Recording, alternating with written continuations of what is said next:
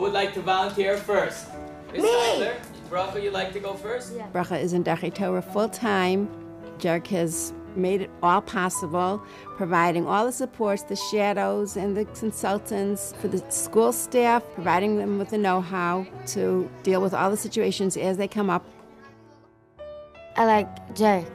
JARC gives me helpers in school. They help me with math, spelling and reading to make school a little bit easier. She's just thrilled to pieces and just fits right in, and she's a part of the whole community. Bracha just graduated 8th grade, and this was an amazing experience, the culmination of all these years of hard work and effort to have her mainstreamed with her classmates. It was just amazing to see her just as one of the group of these girls, and the acceptance, and it was very emotional. In my class, for sure, I can tell you that we treasure each other.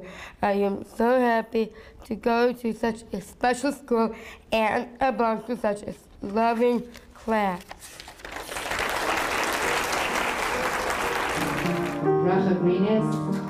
It just filled our hearts with joy to see how she could be accepted and do everything and be independent and fulfill all our dreams.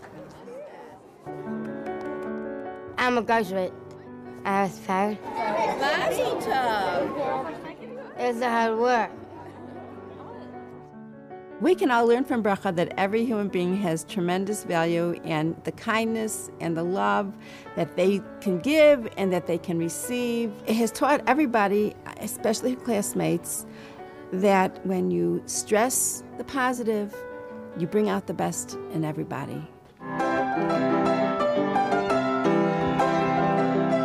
Bracha is now a teenager, and before we turn around, she will be in adulthood. And the fact that JARC is there with services for adults as well as children is very reassuring, because we don't want to have to stand at the edge of a cliff by ourselves and not know where to go. We're not going to be there forever, so it's very important to know that there are people there who we can count on, who will be there for her and for the other people like her, to see that they're taken care of and productive to the best of their ability.